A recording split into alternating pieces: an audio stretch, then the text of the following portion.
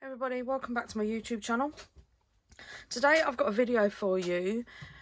It's kind of taking me right back into the past when I first started my YouTube. I found so many things that I literally just thought, I'll never use that, I'll never use that, that can go, put that in that box, put that in that box.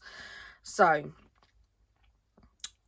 now I'm sorting out my boxes because I'm loving collage at the minute. I used to love doing collage quite a few years ago. I used to collect all like old bits of paper and, you know, sewing patterns and stuff like that. So now it's called Fodder, which is also food livestock, but in the art world it's not. It's basically a big box of stuff. I think that's about what it's meant to be. A big box of stuff, which, as you can see, I have a big box of stuff. Now, this isn't the only big box of stuff I've got. I actually have 6 of these. I don't know if you can tell where it comes out. This is a drawer in a tool unit, and I have 6 of these drawers filled with some of this stuff. Some of it's new, some of it's old, but I just kind of wanted to come on and just sort of like show you how to make elements for, you know, little collage pieces and stuff like that for your art journaling or even your scrapbooking, card making, anything like that. One of my favourite parts of art journaling is actually making the focal point or making an element to sort of go inside the art journal. So recently there is a picture on my Instagram of these. I recently made these elements out of my fodder, and I'll link my Instagram down below if you want to go and have a more detailed look. But I made these, just nothing. That's one of the Dina Wakley stamps, some music paper, some stickers that I've got. I did just a load of inking and stamping on some book pages, and one of my favourite things to do at the minute, it's like the best paper ever, is, I don't know if you can you see that is actually squared paper, like graph paper, math paper. So honestly, I've got so much stuff in this craft room, it's unreal.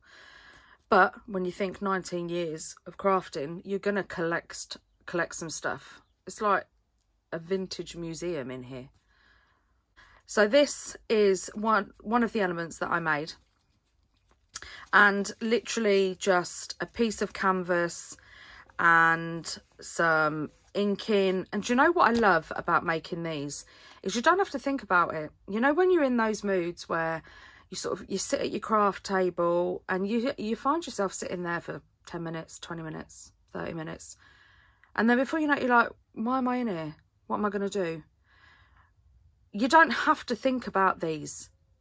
It's literally grab yourself some book papers, get your sprays, get your watercolours, get your gouache, anything you want, your acrylics, anything you like, and just stamp, emboss and spray and fingerprint and just do what you want. It doesn't matter, because like my gel prints, you're gonna, with these, you're gonna rip parts of it up anyway. So even if you look at the whole page and think, oh my god, it's awful, start looking at sections of it, because you'll probably change your mind and think, I really like that section and I really like that section.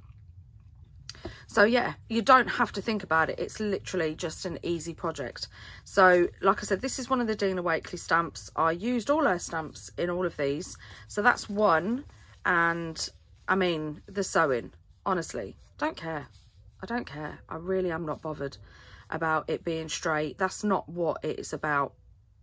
This was literally just about the fact that I didn't particularly want to use glue. So I just got my sewing machine and sewed all the elements on wherever the elements were going. And yeah, and I went a bit off track, but don't care. So It happens. It doesn't have to be perfect. And again, different kinds of stitches, some stickers, book papers, bit of canvas in the back. But this one was cut a little bit closer. I mean, you know, fray it. Fray the canvas. Pull it out. Because all those bits, it's all texture. It all makes a difference on your page. And you could just literally, you know, just imagine sort of like do all your backgrounds on your art journal and then use that as a focal point. So I've got that one. I've got this one. And they're all different because they're all different parts of the book that I ripped up. So they're all different colours. And this one, you know, I was just playing with my stitching. I was like, oh, what's that stitch? So, yeah, played with it, stitched it. And this one just went round in a circle. Ah. This one, just a bit of zigzag. Trying to work it so that I didn't stitch it over one of the words. And again, I mean, look at the texture in that background. You know, there's gloss sprays on there. And like I said, none of it's glued down. None of it's glued down. It's just all sewn together, which I love, absolutely love. And this one, I'd literally, I'd learn, I'm not a sewer. I don't use my sewing machine. I mean, I can make an envelope cushion and I make fabric pumpkins, but that's about it. I only use the straight stitch. So I realised that if I pressed a button on the front of my sewing machine, I could literally go backwards and forwards. And I was like, oh, so I did. Went backwards and forwards. So even I'm learning. Even I'm learning. And then I had a bit left over and I was like, oh, why not? I'm going to sew. So I sewed and I made a bird. Stick that, draw some legs on, get a bit of coloured paper and a beak, and I've got a bird. Have a fabric bird. I think this is canvas, or is it calico? I think it's calico because it's a bit thicker, a bit thinner than canvas. But yeah. And then while I was there, oh, I made another one. I made another one. See? And then while I was there, I had the sheets for these left over. So I put them all together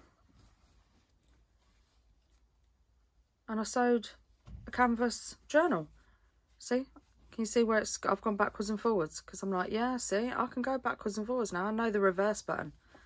And then I have a canvas journal. That, I could put that on the front. I don't even have to stick it on. If I actually knew where my teeny attacher was, I would use that. But I don't know where it's gone. I've lost it in my TARDIS. So, yeah. I'm going to have to find that. But I would staple that on now. Doesn't have to be straight, doesn't have to be perfect. That can be the front cover of your journal. Get some gesso in there to strengthen up the pages, or some embossing powder. They'll strengthen up the pages if you just, you know, put a load of get your embossing pad and just boop, boop, boop, boop, and then put some embossing powder over it, heat up, away you go. Heavy gesso. Perfect. Absolutely perfect. Modelling paste. And then I've got myself a little fabric journal. I've got two because I overcut like I normally do.